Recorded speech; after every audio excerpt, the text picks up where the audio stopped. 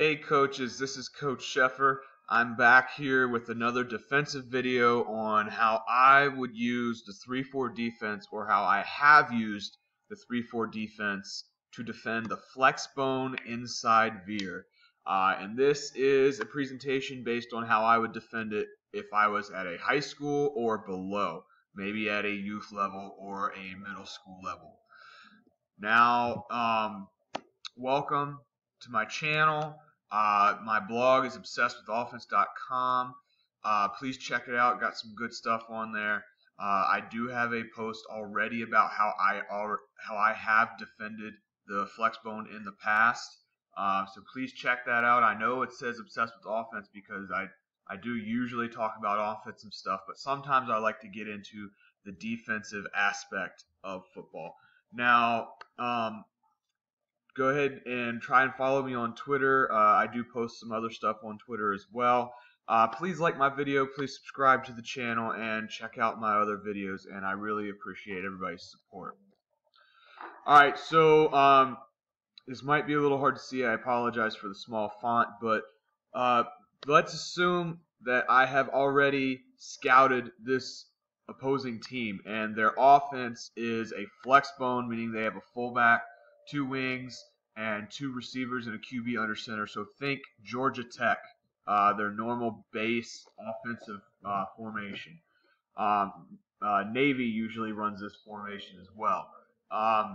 Very common in high school. Not necessarily. I don't think I've seen this particular offense in the youth levels necessarily. Not as much. Maybe not as much as in middle school, because I think high school is where the kids really start to get to understand how to make their reads and whatnot.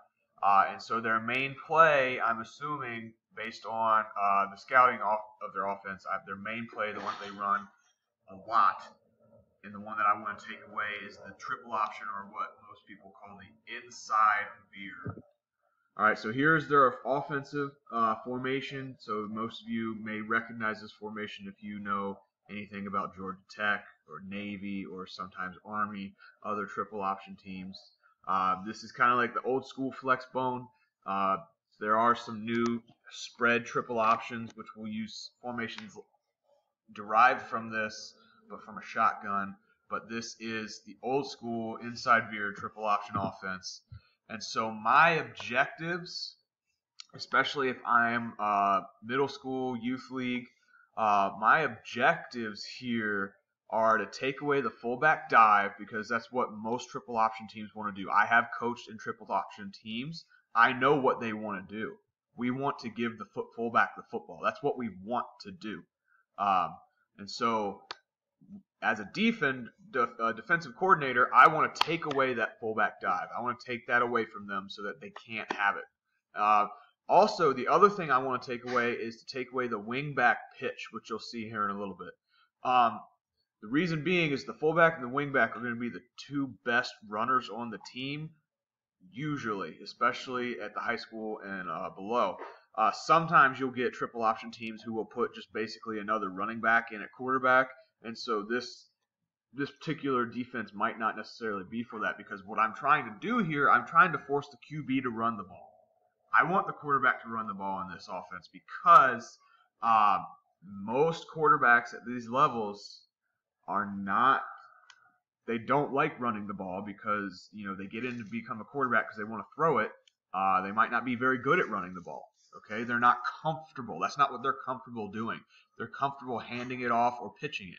And so I want to force him to run the ball. And so what I have been teaching my defensive ends, the ones that I know are going to be read and be unblocked, I have taught them is that when they come unblocked and they know that they're not going to be blocked, they aim straight at the mesh point of the fullback and quarterback. They don't go and dive to take out the fullback. They don't go and go straight for the quarterback. They want to go right for the mesh point.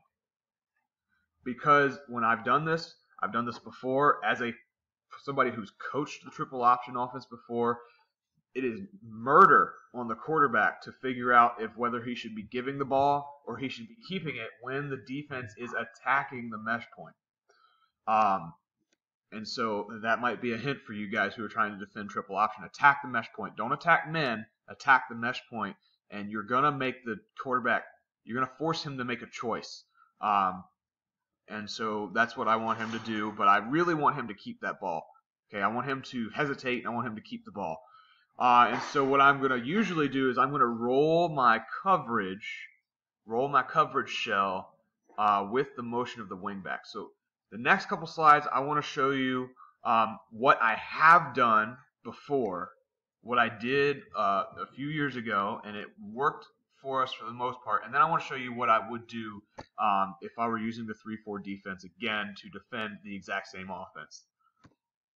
All right, so alignment here, this is how I align with the 3-4. So I have my nose guard head up. I have my ends that are slightly shaded outside of the tackles. My inside backers are lined head up on the guards, about 4-5 yards deep, most likely 4 yards because of the type of offense we're facing. The outside linebackers are slightly off the ball, but they are the end man on line scrimmage, and they are going to be a little, like maybe a yard outside of the wingbacks in their alignment.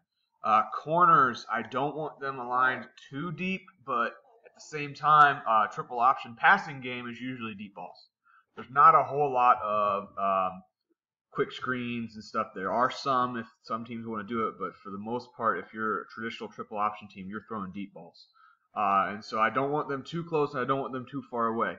And so the safeties, I have 2 high safeties when I'm playing this offense. And so what I'm going to do, I'll show you the next slide here. So this is what I have done before. This is what I did the one team that I faced a few years ago when they played triple option against us. This was similar to what they were doing, and so whenever they would motion their wing back, so before the snap they motioned their wing, and this team did not run counter option. They didn't run counter option. They were a freshman level team. They really only ran inside veer and some play action passes. They didn't run a whole lot much different than that. And so I was not afraid of rolling my coverage towards the motion, because the motion was telling us where that ball was going every single time. There were no counters to it. They didn't run any counters to it, which in my idea was a mistake. You got to have some kind of counter. And so I would roll my coverage. I would have my weak side corner would go deep. He would bail. My weak side safety would cover the middle of the field, and my strong side safety would go and cover this side of the field that the strong side corner was in. I did this because I thought this would help with stopping the run game, and my strong side corner that year was a pretty good tackler, and he was pretty quick on his feet. And so what I would do, I would have both of my inside linebackers and my nose guard and my backside defensive end, they were all keying on the fullback dive. They would key on the fullback dive. So I would have 4 players keying the fullback dive. And so if you notice how the offense works here, there's 2 players that are unblocked.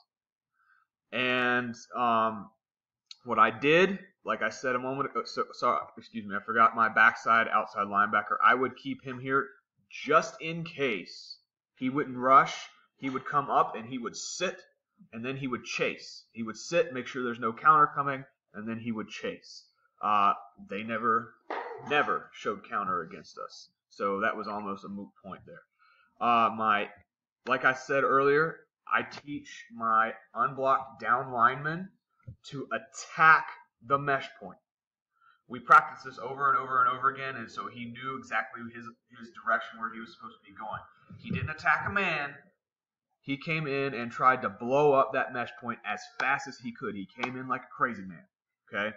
And this confused the heck out of that quarterback, because he is reading. So in the triple option offense, we teach the quarterback read, the fullback mesh. If the unblocked down lineman goes down the line here and attacks the fullback, that's a keep read. You're keeping that ball. If he sits and hesitates, you're handing that ball off. Our guy was not doing either of those. He was attacking that mesh point like a crazy man. Okay, and even if he did hand the ball off, I already had 2 or 3 defenders who were there to help stop that fullback dive. They did do a fullback dive a bunch in that game, and the most success they found out of it was 3 yards at the most. And I know a lot of flex bone guys are saying, "Hey, that's a lot." Yeah, but that was at the most. Usually we stuffed it. And so he would keep it, and he would. This particular quarterback was not very good at staying on his path. He would try to bounce it out, which is not what you want to do as a flex bone. That actually helped us a little bit. And so he would keep this guy in pitch relationship. My corner covered pitch man. His man was pitch man. So if he saw triple options coming his way, he forgot about the receiver and he covered pitch man. And so we had somebody on the pitch man. We had somebody on the fullback mesh. If the quarterback kept it, I did not tell him to go upfield and attack. I told him to be parallel and play where the quarterback was going, but take good angles. We taught him to take good angles. And so he wasn't attacking the quarterback until the quarterback attempted to run the ball himself. And so this tended to make the quarterback run the ball. And for the most part, of course, there's going to be plays where you miss. For the most part, we ended up stopping it. However, they did beat us deep on 2 plays. And those were the only time that they scored. They scored on 2 deep balls. And I believe that was because, in my personal opinion, that was because I had my safety, who is not necessarily a very good coverage guy, running over to cover this receiver. And this receiver was having an outside release, and he was just too fast for my safety to get back in coverage. And they scored on us twice on that same play. And so what I would do differently if I were to defend this again with the same defense, I would still teach my DN. I recommend teaching your DNs to attack mesh point. Don't attack a man, attack a mesh point. Okay? Confuse that quarterback. We would still roll to the motion. Okay? And I still have a guy here who's responsible for the counter. So we're still rolling to the motion. I'm not afraid of the counter because I still have a guy who's athletic, he's smart, we practice it, he knows to look for the counter. The strong side outside linebacker still has the quarterback, but on this time I'm going to have the corners are going to lock man-to-man, and they're going to be on, we're basically going to play cover 1. Either that or we're going to play cover 3, have the weak side safety roller cover the middle third, this third, either cover 3, cover 1, depends on the athletes I have, depends on the athletes they have. And I would have the safety, who is probably, if you're doing it right, he's probably a better tackler than the corner. I would have him come in, and he would get the pitch man. Okay, and this is something you have to practice over and over and over again until they get it. All right, so closing thoughts here is that many young quarterbacks are not comfortable running the ball, and I want to force them to be uncomfortable. And I'm talking about in this particular offense. So some offenses like the spread, read option, you do have quarterbacks who are comfortable running it. But in this case, I want the quarterback to run the ball. We stopped the fullback dive and we stopped the wing back pitch. That was a positive in our defense. But we did get beat a few times deep. That was a negative, and that causes for some adjustments the next time we play this. We will need to make some adjustments based on scouting reports and game plan because not all Flexbo teams are the same. Okay, some have different athletes, some have different strategies.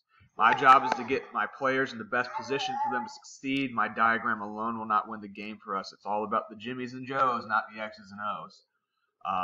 And so I'm running out of time here, and so I want to finish up, and I want to say thank you for sticking with me. Thank you for your support. Follow me on Twitter, follow my blog, and remember to stay obsessed.